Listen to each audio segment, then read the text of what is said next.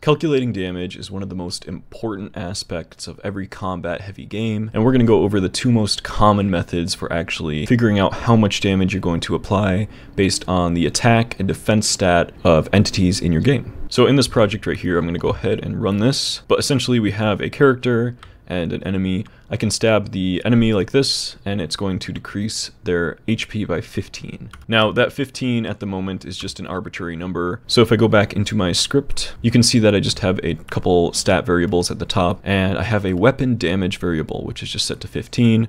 And like I said, when the weapon actually enters this area, we are going to subtract the weapon damage from our HP. Now, this is a really common way that people handle damage, and this is fine, but let's say we wanted to level up the enemy or the player, we'd want a different outcome for the amount of damage we deal, and typically in games you'll also have a defense stat. So you can see right here I've defined my defense, and if I increase this to something like 10, we're going to have the very first method for calculating damage, and this is going to be subtracting our defense from the total attack power.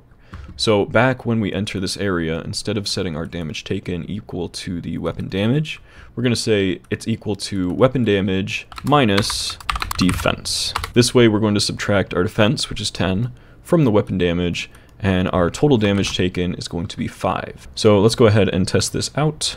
And you can see, because the slime has more defense, we are now dealing a lot less damage. Now this technically works, but there is a really big issue with it, and that is if we have a very high defense value, like let's say 100, if we subtract 100 from our weapon damage, we're going to actually get a negative number. So we're going to have a negative 85, and that's actually going to heal the player. So let's check out what that looks like. We get negative 85, which we obviously don't want.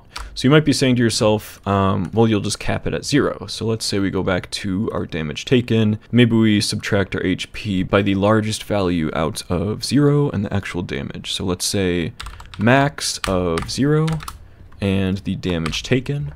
And now if we fall below 0, we're going to just cap it at 0 so that we don't take a negative number. But then we run into another problem, and that is if we have a very high defense value, then sometimes you'll never actually be able to deal damage to the entity. So in this case, the slime is now really tanky, and if we try to deal damage, it's just going to basically set it to 0 because the defense is so high. So lucky for us, there's a very easy to implement algorithm that we can put into our game, and it's going to ensure that you can always deal at least some damage, even if your attack isn't as high as their defense. Now the way we're going to do this is I'm going to go over into my scripts folder, right click, create a new script, and I like to call this one math, because it's essentially going to hold different functions that we can use for the math in our game. And then I'm going to go to my project settings and just go to the globals tab, load it in. So we're going to search for that script, auto loads, and then just add it as a math singleton. Now we can reference this anywhere, so we can basically use it directly from this slime.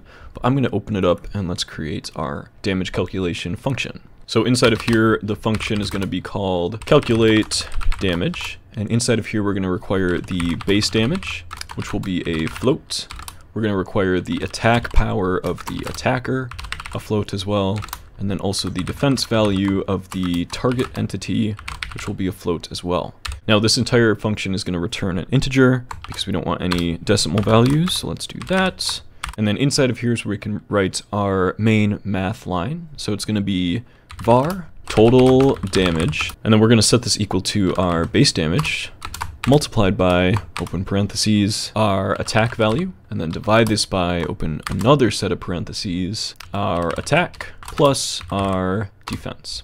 This is going to ensure that our base damage is based off of the attack divided by our attack and defense value. So this way we never go below 0, and we also never go too close to 0, so we can always deal at least some amount of damage. And this scales a lot better with like leveling systems of your stats especially. And the last thing we need to do here is obviously remember to return our total damage, and because we want it as an int, let's just make sure to put this entire thing in parentheses, and then just round the entire value. Now to actually use this function, let's go back into the slime script, and then down here where we actually calculate the damage, I'm just going to instead set damage taken equal to math, and that's our singleton dot calculate damage. And inside of here, we first need a base damage, and the reason the algorithm is this way is in case you wanted to implement critical hits, or maybe you wanted your damage to vary super slightly with different attacks. So we can essentially create a damage multiplier for the attack, So let's just make that really quick. We'll say var base damage is equal to, this is our weapon damage value. And then let's say you had a critical hit, so you would just multiply it by 2. And then we could use this value in the algorithm. So again, we'll pass in base damage, and then we'll pass in the attack value, which is the weapon damage. And we'll pass in the defense value, which is just our defense up here, defense. And now this will properly calculate our damage taken. We can take out this function here as well and just put the damage taken. And now if we test the game out one more time, we're gonna deal 4 damage, which is a lot better than the 0 that we had initially, but this is scaled off of the slime's defense. So if I go back into my code and I decrease this defense to something more reasonable like 20, then we have a much more realistic damage calculation algorithm. And this is obviously like really modular, so it'll work with different entity stats based on their levels in your project. Anyways, that's going to do it for the basic algorithm. You can alter some things, like let's say you wanted to add critical hit chance inside of your damage calculation. You could put a chance calculation right here, or add like elemental resistances. But I thought I'd give you guys just a really quick base, since a lot of people do just use the damage minus defense, and that kind of an algorithm really isn't super ideal. So I thought I'd share this with you guys, and I hope you can use it in your project. Anyways, leave a comment if you have any other more interesting algorithms you'd like to share, and also don't forget to like and subscribe. But thanks for watching the video, and I will see you in the next one. Bye.